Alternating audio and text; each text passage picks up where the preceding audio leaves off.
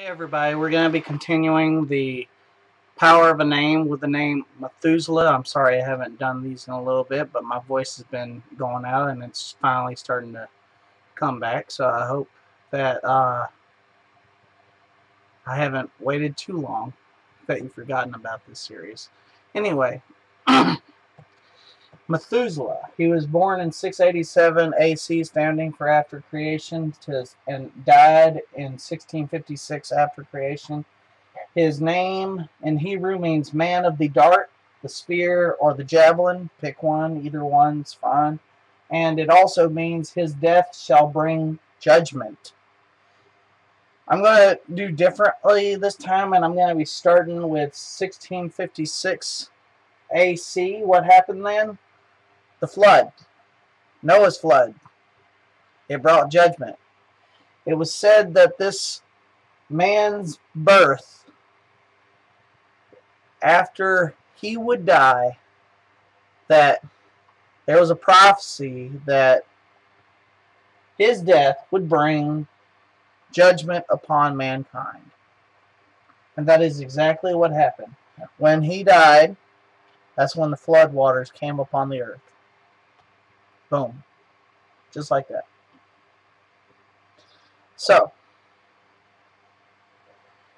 and if we are considering how all these things sort of like have been repeating themselves, I have a feeling that someone on this earth, before the coming judgment upon the earth, someone will have died to represent the mark of the judgment. I cannot tell you if that is 100% true or not, but so far, as far as the events that have been recorded throughout history, it has been true. So, it might be somebody that's important that once they are killed, or maybe they just die of natural causes, that the kingdom gets in an uproar or something. Maybe it's the caliph that's assassinated or something like that. I don't know. But I have a feeling that it's going to be somebody that's really important, that has an effect on everybody, maybe even the Pope. He's foretold of his own death, apparently, by ISIS. So I don't know. I can't tell you. But there's also scripture that talks about that the death of the Antichrist being thrown into the lake of fire would bring about God's judgment upon the people as well, where he judges everyone after that time. That could be what it's talking about too. So maybe the Antichrist is the one whose death shall bring judgment, or Antichrist, as in multiple. Anyway, it's interesting. Then you go to 1656 BC, and you'll notice that it says Jacob, also known as Israel, which was his new name, dies. And because of Israel's death, it leads to the enslavement of the Israelites in Egypt. Not exactly immediately, but as soon as Jacob and Joseph and his family pretty much passed away, that's when everything bad started happening for the Israelites. Because as long as Joseph was still around, they had no reason to put them in slavery. But as soon as Joseph was gone, they had no one else that was to take his mantle as person in charge of grain, and plus they were probably out of the famine by then and all that. So it's like they felt threatened by the Israelites, so they enslaved them. If you want the specifics, I found Jacob and sons entered Egypt in the year 1656 BC and were granted special permission to live in the fertile district of Goshen, also known as the district of Ramesses. Hint, hint, he's the one who throws them into slavery. Following the death of Jacob and Joseph, the Israelites would fall prey to the Egyptians and thrown into slavery.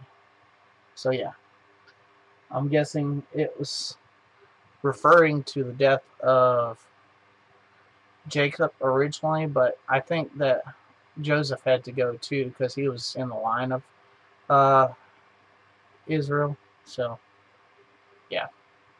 Anyway, that's the way that goes. Then we go to 687 AD, and this story is kind of interesting too because it says King Maul of Kent and 12 companions.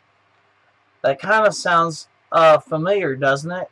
I'm sure you've heard of Jesus and the 12 disciples. It's kind of eerie that it's got exactly 12 companions that this man had, and that they are all burned to death in a Kentish uprising. Jesus and his disciples were all hung on a cross. So it's very similar, to say the least. And because of this, King Cadwalla gets revenge by ravaging the kingdom. So let me find my spot on my page and I'll read the specifics to you. Alright. King Mull of Kent and 12 companions are burnt to death during a Kentish uprising. His brother King Cadwalla of Wessex ravages the kingdom in revenge. Death of ex-King Edric of Kent. Bishop Bossa of York is removed from office, and St. Wilfrid is given the see of York. St. John of Beverley is made Bishop of Hexham. Abbot Eadhaed of Ripon is also removed, and the abbacy restored to Wilfrid.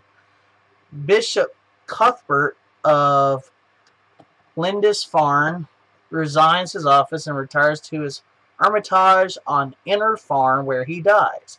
He is buried in Lindisfarne Priory and later revered as a saint.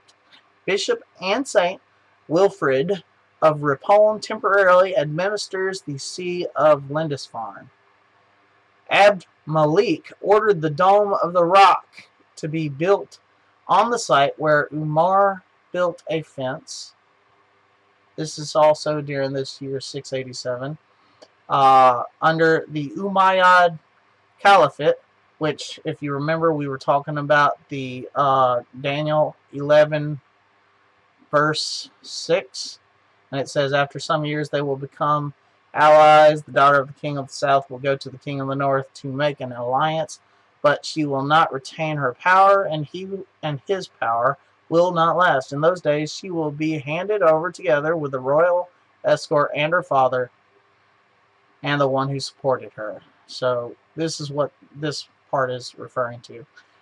So under the Umayyad Caliphate, the Islamic Empire reached 5 million square miles, the largest empire in history to that point. In 750, the Umayyads were replaced by the Abbasids, who were an Arab dynasty led by a Persian general. Although the empire was still Arab, the Persians had a significant influence during that period.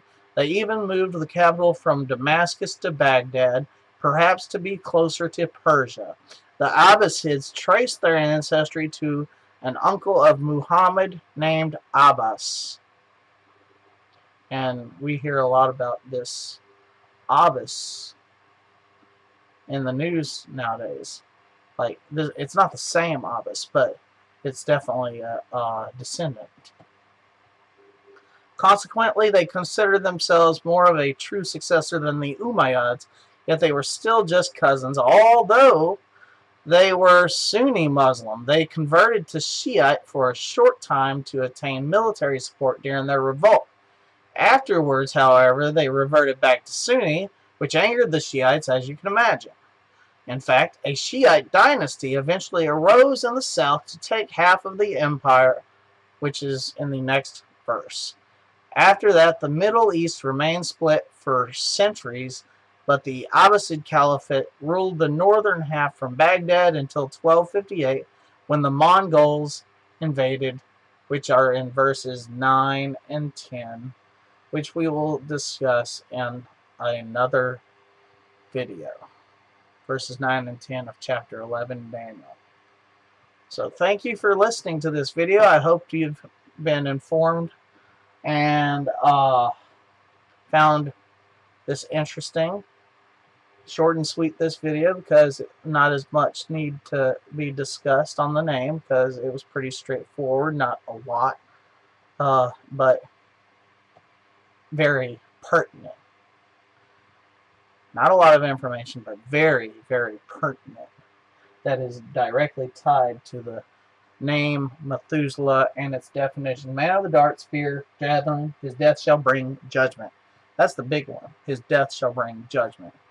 Even with the king of Maul and 12 companions, their death brought judgment upon the kingdom through the ravaging of the kingdom.